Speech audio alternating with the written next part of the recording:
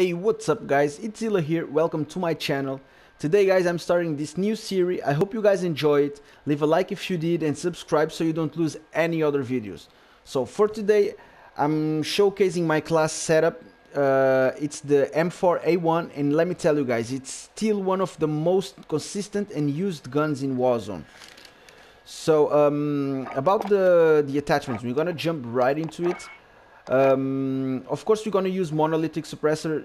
It's one of the most used suppressors in this game, so you guys already know this. For the barrel, we have two options. Actually, we have the stock M16 Grenadier.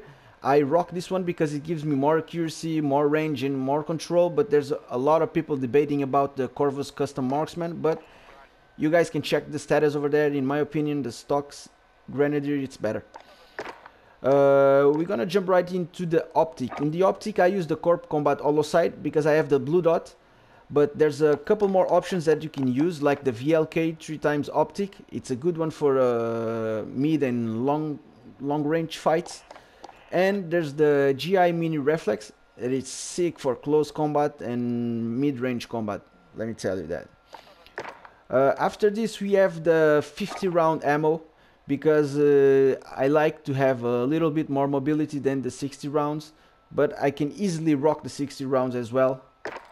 For the underbarrel, we have the Commando foregrip, so we don't lose any ADS sight. So yeah, it's the one that we use, man. After this, I rock Ghost, as you can see, because I always put a pistol with fully loaded, and I can normally buy another loadout, so I don't mind to get Ghost first, but it's up to you guys. If you like to have overkill first, you can just rock an SMG such as MP7 or MP5. In this case, I have this MP7 with muzzle. I have the monolithic suppressor. Like I was saying, it's the normal one that everyone uses, man. I use the FS Recon, so it gives me that extra damage range, so I can have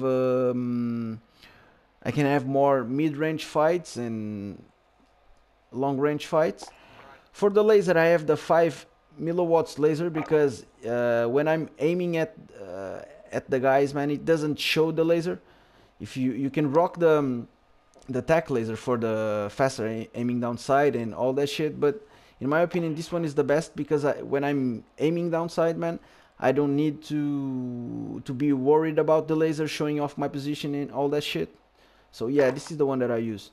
For the ammo, I still have the 50 round mag. Like I was saying, I like that a little extra mobility. And for the underbarrel, I have the Ranger foregrip, so it gives me more recoil control and aiming stability, allowing me as well to have like mid and long range fights. And let me tell you guys, this shit is insane because I can destroy shields at long range, man. Yeah, bro, it's a sick weapon, man.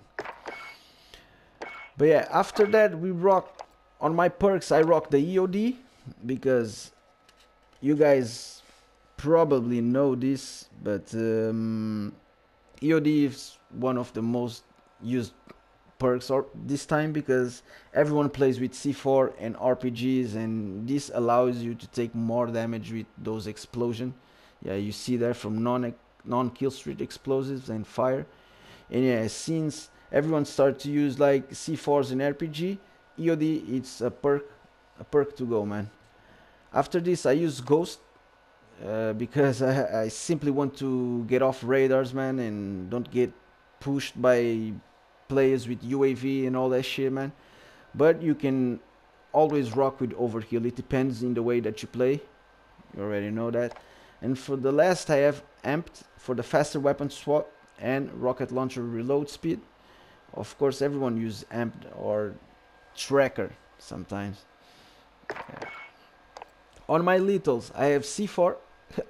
It's like everyone uses C4, right? Why shouldn't I use C4?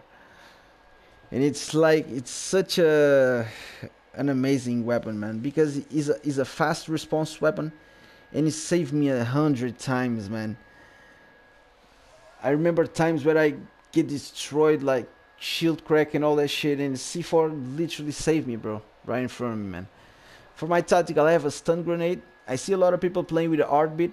I'm not in favor of heartbeat because you can easily get out of the heartbeat sensor, but it's up to you guys. In my solos, I play with heartbeat sensor sometimes in the beginning of the games, but mid games and last games, not that good. But yeah, it's up to you guys. So as you can see, this is my my perfect loadout. Like, I wouldn't call it perfect, but yeah, you guys can take your conclusions out of it. You can try. If you try it, leave a comment down below, man. Let me know what you guys think about this video. If you enjoy it, leave a like and subscribe, and we'll see you in the next video. Peace out.